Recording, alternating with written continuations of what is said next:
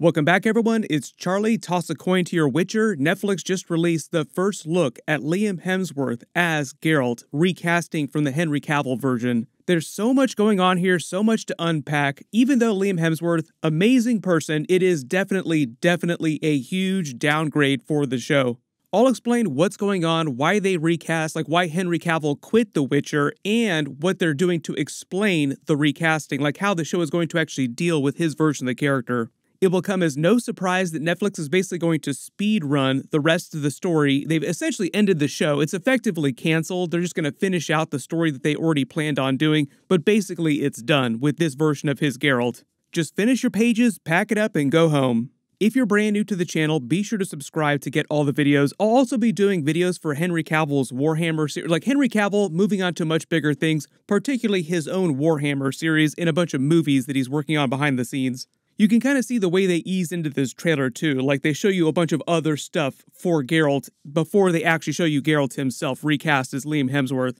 They start on a shot of the new version of Roach that he's going to have during this season. The joke about the Roach character, the horse, if you're not a big fan of the books, is because he's so long-lived, Geralt goes through many different versions of Roach and just names each of his new horses Roach. The games treat this a little bit differently, like he has the same version of Roach in the games, but that's just based on the way that the games actually play out. In the books, he goes through several different versions of Roach, so it's kind of an in-joke with the book fandom. Then you see his Witcher medallion from the School of the Wolf, and then you actually see Liam Hemsworth's face. Part of the reason why they release this now, instead of just waiting till much later in the year, because the season isn't coming out till December, like they're going to air Season 4 episodes around the same time that Season 1 and Season 2 episodes aired, is mostly because they've been filming a lot for Season 4 outdoors, so people had already actually seen what Liam Hemsworth as Geralt actually looked like. So essentially, Netflix had been sitting on this footage for a long time, like, why don't you release the official version if people are seeing the janky version behind the scenes? The weird thing is that the scenes that we actually got to look at are them filming new versions of Season 3 scenes. Like, this is the Geralt versus Vilgefortz fight from Season 3, but with Liam Hemsworth doing the fight. Like, it's playing out the same way, but with Liam Hemsworth. Zoom in and enhance on some of these scenes. This is Liam Hemsworth wearing Henry Cavill's Geralt Season 2 Witcher armor, so it looks like they're recreating some Season 2 scenes as well. And as weird as that sounds, what might be going on is it has something to do with the way that they're introducing his recast version of the character. If you have not read the Witcher books, there's a character called Nimue, the Lady of the Lake, renowned sorceress born many decades after Geralt first met Yennefer and Ciri. So in Nimue's time, like in the distant future, the Witcher's main characters have become these legendary figures. Their stories spread across the continent. Many versions of their story exist with many different interpretations, different accounts of the events, and even some different descriptions of the characters' appearances. So now it's starting to make sense how they're going to explain this recasting. What it looks like they're doing is we're going to be introduced to a new accounting of the tale according to which Geralt looks like Liam Hemsworth. When they have other people in the distant future recounting the tale of The Witcher, some things might go down a little bit differently, but I think for the most part, based on this footage here, like the Geralt versus Vilgefortz fight from Season 3, largely things will play out the same way. And part of the idea is that in this distant future timeline, when the story is being retold by other people, it's being told to Nimue, the Lady of the Lake, by Stribog. I believe he's being played by Clive Russell here from Game of Thrones. Most people will remember him as the Blackfish. He was great on Game of Thrones. If you haven't seen his episodes, I would recommend going back and watching them. During the books, he appears at the beginning of the final chapter of Baptism of Fire, the third novel in the Witcher books. That's going to serve as part of the plot of Season 4 along with the fourth book, Tower of the Swallow.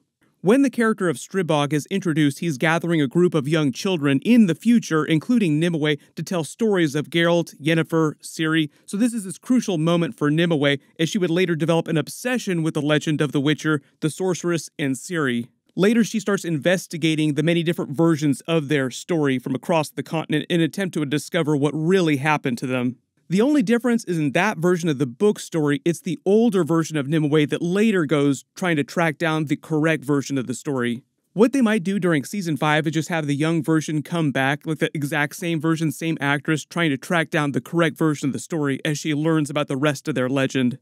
As much as I am bummed out by the whole situation, like really sad that Henry Cavill left and they had to do this whole recasting, it does sound like they're going to say that Henry Cavill's version is canonically the correct version of The Witcher, and Liam Hemsworth is just from one of these retellings. But here's the big opportunity for them when they officially do wind up ending the show, with Nimue going around getting different versions of the story. This is also an opportunity for them to be able to bring back Doug Cockle as a live-action version of Geralt and just say that he's one of the versions of Geralt from one of these other retellings. For those of you really big game fans out there that wanted to see Doug Cockle come back and play a version of live-action Geralt.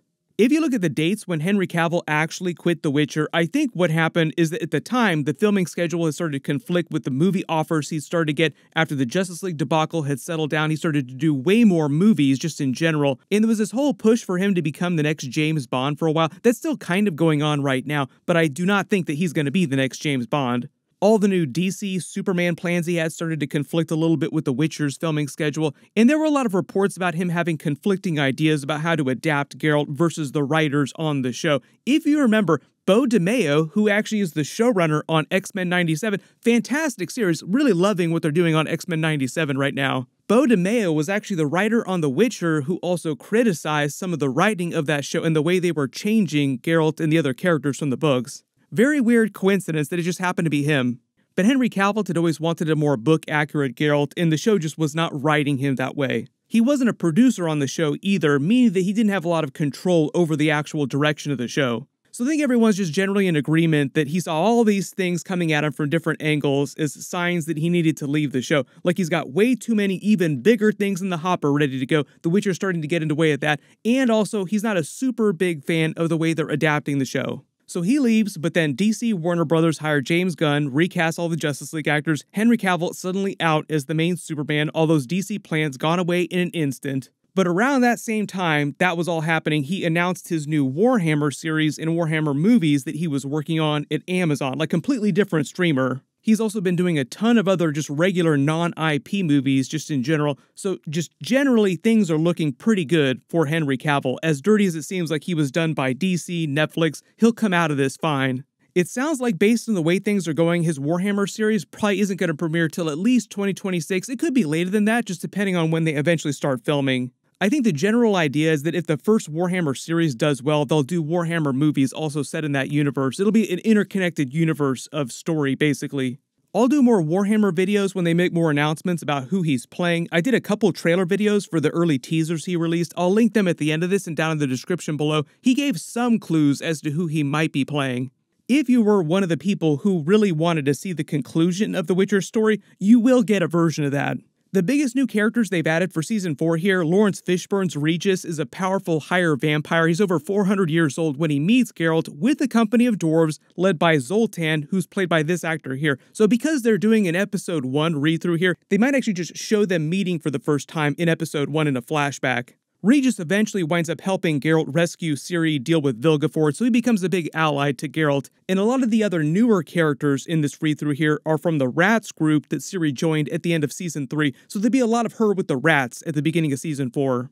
There was actually supposed to be a spin-off TV show Netflix was doing about the Rats like they did with Witcher Blood Origin. I don't know if that's still happening or if they canceled it too, if they just canceled the Witcher series. Like, we're going to wrap it up as quickly as possible, and boom, that's it. What they'll probably do during Season 4 and Season 5 is they'll have her eventually run into Avallac'h from Blood Origin, the time-traveling elf, paying off the post-credit scene from that when he was watching Ciri during the events of The Witcher Season 1. I don't know if they're going to save Vilgefortz's ending for Season 5. His big final battle with Geralt isn't until the last Witcher book, Lady of the Lake, which makes sense. Season 5 will also have to end with Ciri facing the Wild Hunt with Geralt, also facing the White Frost, which is the show adapting some of the stuff from the games. If you haven't read the books, the game story actually picks up after the ending of the book story. In fact, they had to retcon some of the end of the books in order to start the games.